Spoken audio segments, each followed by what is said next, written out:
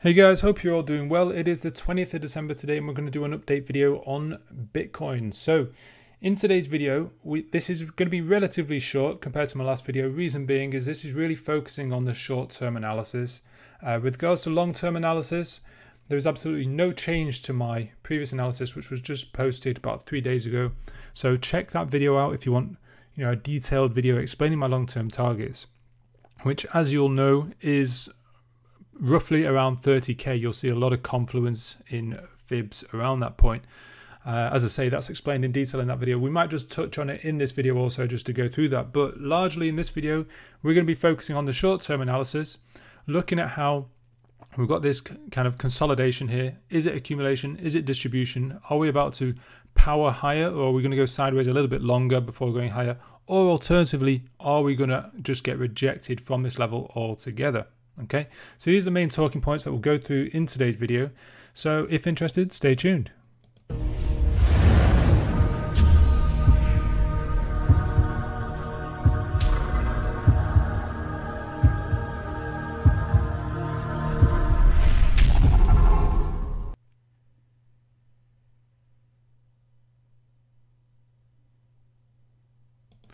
Alright guys, it's good to be back on another video with you guys, and yeah, basically I do want to kind of touch on that subject of video frequency at the moment, because obviously I must admit over the last 6 months or so the content hasn't been that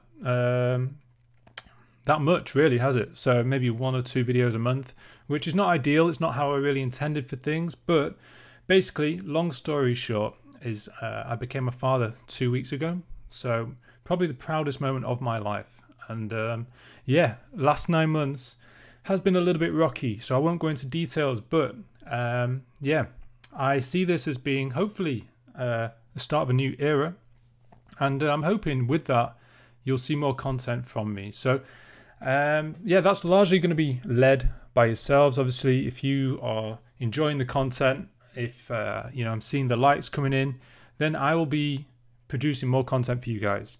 Was a little bit disappointed last video, kind of underperformed, probably one of my worst rankings yet in terms of like to dislike ratio. So as I say, I'll be led by you guys. If you guys are looking, if you're finding value in the content, then I might as well produce more. If not, then maybe I'll need to think about whether it's really worthwhile. But what I'm going to suggest is I'm really up for this, creating more content. So what I'm going to suggest, you guys liking the video, you're going to see more content. Simple as that. It's as simple as that. So what I'm going to suggest is we'll start off with, let's say if I get 200 likes on this video, you'll get another update this week. If we get 300 likes on this video, I'll do another video tomorrow. Yeah, you'll get an update tomorrow. So yeah, it's down to you guys. We'll see how it goes. But with that said, let's jump on into the analysis. So first of all, you know what? Let's just quickly look at the long-term analysis. So it's a bit of a recap on what we discussed last time. And I think I kind of get why there were a few more dislikes in the last video, because obviously I'm labeling this as all being corrective. Yeah, whilst we're seeing pretty parabolic moves here, we saw it here. And when you see that kind of parabolic nature, it makes you think impulse always, because it's happening very, very quickly. Okay, I give my reasons in the last video for why I see it corrective. But that said, it doesn't change a thing. From a trading point of view, it doesn't change a thing whether you see it impulsive or corrective, because from where price is now to 30k, I see it as being bullish. Whether it's corrective or impulsive, I see us pushing up from here. Yeah, so I go into detail on the reasons for that in the last video. Now the only difference is I will be very cautious at 30k and taking profits off the table. Yeah, but even if it's impulsive, I'm pretty confident you're going to see a pullback at this level. There's a lot of confluence. You're going to get a lot of bots getting triggered at this point. So regardless, you're going to see a bit of a pullback at 30k, even if it is all very impulsive from here upwards. Okay, so personally, the way I look at it, if we see a major 5-wave down off of 30k, then I'd be deeply concerned and a bit hesitant to jump back in. However, if we see consolidation beneath 30k, I'll be very happy, very, very happy to jump in back on a long position. preparing for the next leg higher above 30k. Very happy. So as I say, it really doesn't change a thing. What I've learned over the years is always be cautious about the corrective count. Always be cautious, because you've got to remember technical analysis is largely about kind of speculating on where price is going. There's a lot of unknowns. We don't truly know what's going to happen with the stock markets just yet. There's a lot of variables still at play. So there's a lot of unknown answers that should hopefully come out soon. But as I say, 80% of the time you see corrective price action. So what I've learned over the years is to take profits once you see the completion of a correction. It means having a bit more modest targets and taking profits, and I understand people can be reluctant to do it because it means you're kind of potentially eating into profits. But long term, if you look at all your trades, I find it to be a lot more profitable when you take those early profits. At least something off the table. So just a little bit about how I would be playing it, to be honest. So as I say, long to 30k, and then at that point it's really about taking profits and reevaluating at that level, letting price action determine on any further trades to take. All right, so with that said, basically main reasons for targeting this level of 30k is you get a lot of confluence at that point. So we're looking at the 3 waves down to make A, 3 waves up to make the B, and then the C wave coming down to complete a running flat. So I won't go too much into detail on the target for the C wave because obviously we're still working on B. But in terms of targets for B, once we took out 20k, in my opinion, we were heading on to 30k. There is a little bit of resistance at 24k where we currently sit. But basically, if we do the fib projection, looking on our fib retracement tool of the whole of the A wave, and you'll see at 1.2 or 1.236 fib projection sits here at 30k, and then you get that confluence when you extend this wave here from here, and you'll see the 1.382 also sits very, very kindly at the 30k mark. So very, very nice confluence. You will see a little bit of resistance posed here because we are at around 24k where we get our 1.236 fib extension. On top of that, there is a fib projection that offers resistance at 24k, and that's if you do it looking at this wave down. So if we just do the fib projection of that, you'll see again at 20, I believe it's 23k roughly, we've got the 1.382 fib projection. So a couple of reasons why you see a little bit of a pause in the price action, but when we zoom in, we'll see we're really flagging at this point rather than getting rejecting, suggesting that we are just getting ready to push higher. So in terms of the count and everything, that will all be in the other video, so do check that one out if you are interested. But let's zoom in and take a look at what exactly is going on here. There is a major pitchfork that we can quickly bring on. So this is the pitchfork for the price action going higher. We've got our first, second and third pivots. So a shift pitchfork, so following a corrective gradient, and you can see we're just hovering around the 1.5 line. Now you can see very nicely we found support off of the upper median line, taking us higher. Bit of a pause at the previous high at 20k, and then we're making our way to 24k where we're sat at the 1.5, and you'll see the upper warning line is just beyond our 30k. You may get a wick through 30k up to your upper warning line, and then we'll see where it goes from there. But as I say, this pitchfork's pretty interesting just to follow. As I say, we're at the 1.5 line. So, and if we zoom in on that, if we go on the 15-minute, you'll see actually we're using this as a bit of resistance flip to support right now. So I thought that was pretty interesting as well, how you can see pretty regular resistance here and here, and then all of a sudden it's acting as support. So just going back on the daily, and then there's a couple of smaller pitchforks that we need to address as well. So that's our major one. If we go on our mid, so we've got this one here. So this is looking at this kind of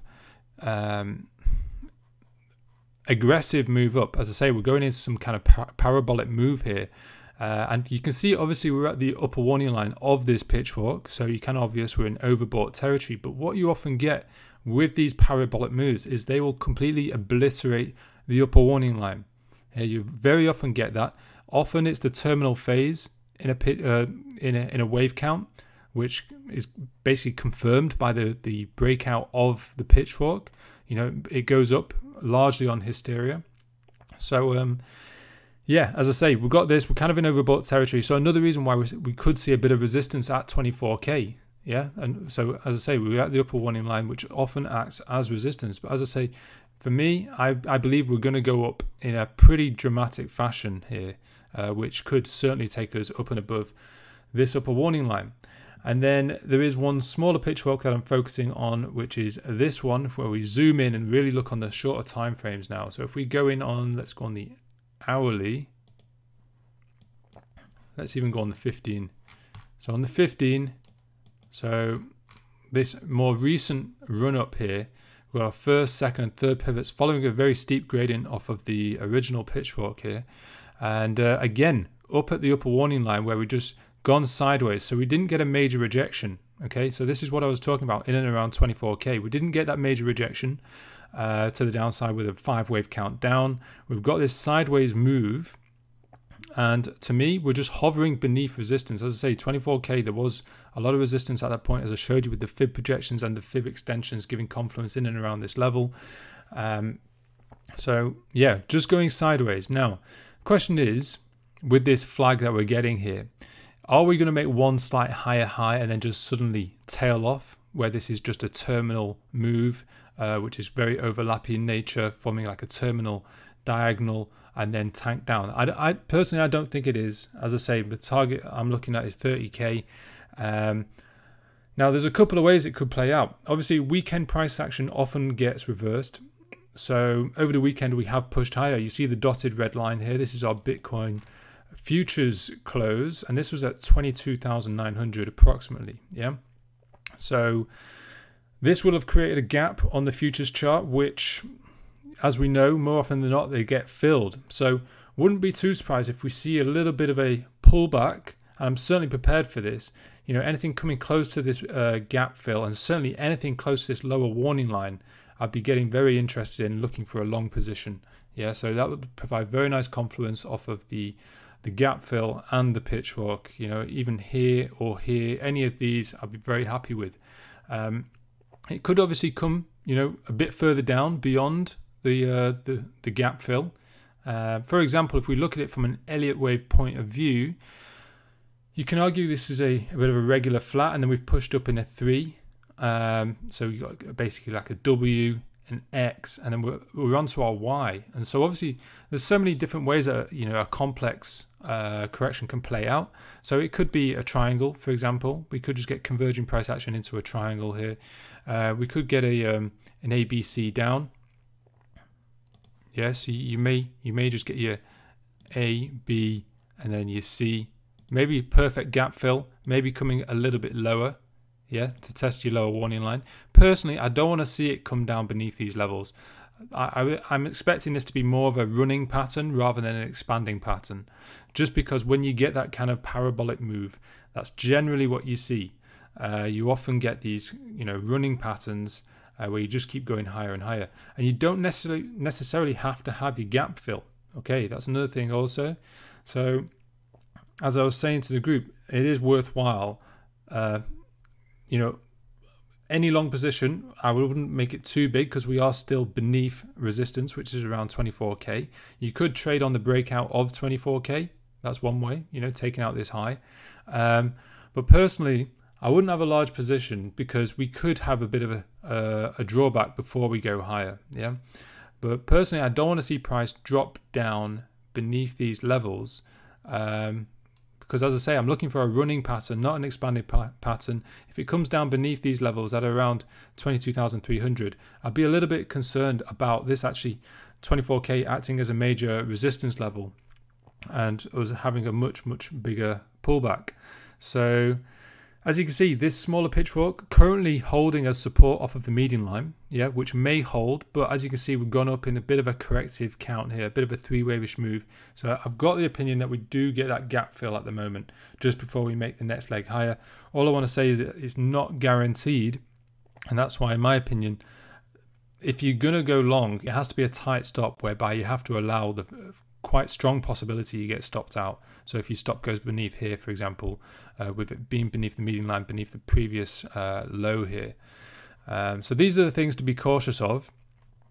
And yeah, just a bit more about horizontal levels. So we were just bringing on the camera pivots as well. So on the 15-minute, so these are often very useful just for timing breakouts. So as I say, I much prefer weekday price action rather than the weekend, because as you know, weekend price action often gets reversed. So coming into a Monday where you'll get your new levels, you know, bounce off the S3 or the S4 is something I'll certainly be looking out for. I would certainly want to see how we close the day. At the moment, it's looking like we'll probably finish beneath the R3. And for me, that could potentially set up a bit of a drawback before going higher. If it closes the day above the R3, that is very strong. And it's suggesting that we're probably just going to see this curved out move, just going higher and higher and higher. And we might not actually close this gap before hitting 30K. So at the moment, it's looking like we finished beneath this level for the day. And for that, I would probably be anticipating this move down to around the, you know, the gap fill area, where I'll be looking for confluence off of this pitchfork just to time any entries, and as well looking at the 15-minute camera pivots for the next day as off the S3 and the S4. That's the kind of thing I'll be looking out for. So the other thing is, let me just pull up the hourly. So yeah, the camera pivot's completely obliterated on the hourly all the way back here. But it's on the daily. There was a very significant level. So that was this point here, which has actually turned out to be a little bit of support. So you can see we're quite comfortably above this level now. That sits at around 23,300. Yeah, so we're quite, you know, we've been above it for a good while now, at least 24 hours. So if we go in on the 15-minute, remember 23,300 is basically around this point here. Yeah, so you can see, yeah, today it's been acting as pretty good support here, little dip beneath, and then we suddenly went above and retested it here as support. So you can see that kind of that daily camera pivot is holding as support at that 23,300, which is also good to see. And another reason why we may, if we do come back beneath this 23,300, it may be very brief where we see a bit of a wick and then suddenly power higher. Okay, so these are all the things that I'm looking out for. But as I say, it's a complex play out right here. Certainly I'm ready for, you know, every eventuality. I've got a small position in case we don't come back to this level. But if we do, I'm very prepared. As I say, I'll be looking at a few things for support. So certainly looking at the lower median line, lower warning line, the next day's S3 and S4 in terms of camera pivots. So looking for confluence with any of these things. Of course, with looking at the smaller Elliott wave count for this final move down also. So these are all the kind of variables that I'll be looking out for. So yeah, just wanted to throw that out, just looking at the shorter term analysis. And yeah, we'll see how that plays out. As I say, if this video gets enough likes, you'll see another update from me tomorrow. If not, might leave it to a little bit later in the week, or yeah, so it'll be up to you guys. But yeah, I think I've pretty much covered most of the things that we're looking out for at present. So yeah, we'll wrap it up there, guys, and I'll see you soon.